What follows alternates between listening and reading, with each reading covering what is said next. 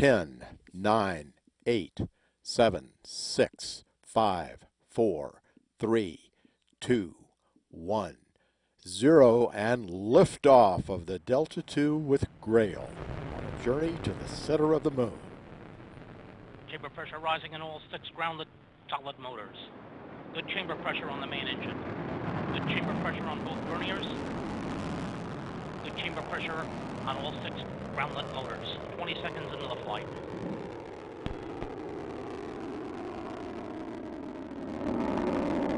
Yep, 29 seconds. Mark, 29 seconds. Mach 1. Vehicle now going transonic. 35 seconds in. 38 seconds in. Max Q. Maximum dynamic pressure in the vehicle.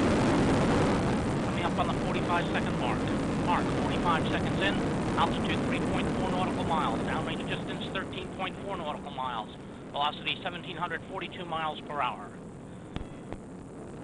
Up on the 1 minute mark. Mark, 1 minute into the flight. Standing by for solid motor burnout about 10 seconds from now.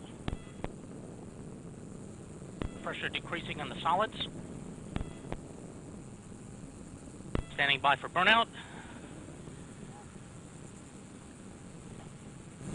And we have burnout. Standing by for SEP. And we have separation. And we have ignition on the 3 airlet motors. The 3 airlet motors have come up on chamber pressure. Chamber pressure on the airlet motors. 1 minute 39 seconds into the flight. The Delta vehicle now only weighs about 1/2 of what it did at launch, expelling propellant now at the rate of about 2,700 pounds per second. 1 minute 50 seconds in. Altitude now 21.8 nautical miles. Downrange distance 51 nautical miles. Velocity 4,493 miles per hour.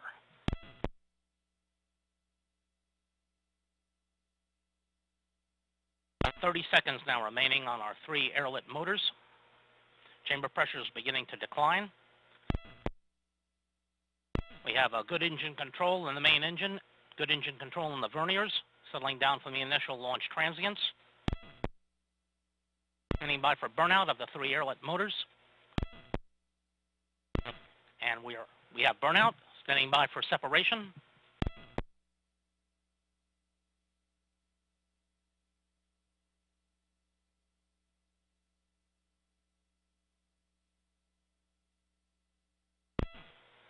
And we have separation.